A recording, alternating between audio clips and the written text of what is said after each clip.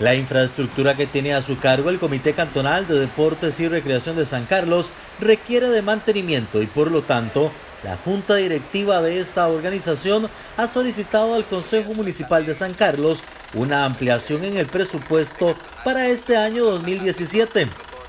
Actualmente esta entidad recibe el 3% del presupuesto de la alcaldía, un monto que supera los 350 millones de colones, los cuales deberían ser invertidos en el deporte y la recreación a través de los distritos y pueblos del cantón.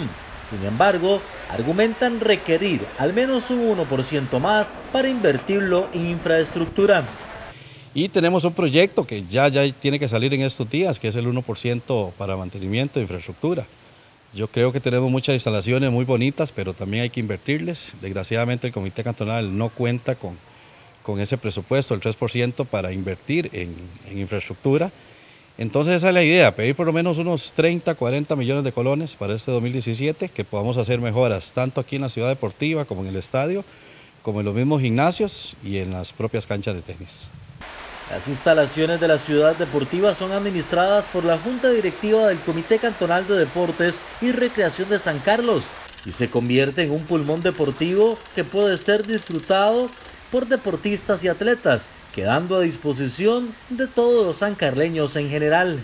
Sí, claro, yo estos días he venido mucho y estoy muy contento de la gente los visita. Yo creo que la piscina, además de las famosas clases de natación, es un complejo turístico donde pueden venir a bañarse, pueden traer comida, hay mucha gente que cree que no, aquí lo pueden hacer y pasar un día como cualquier balneario.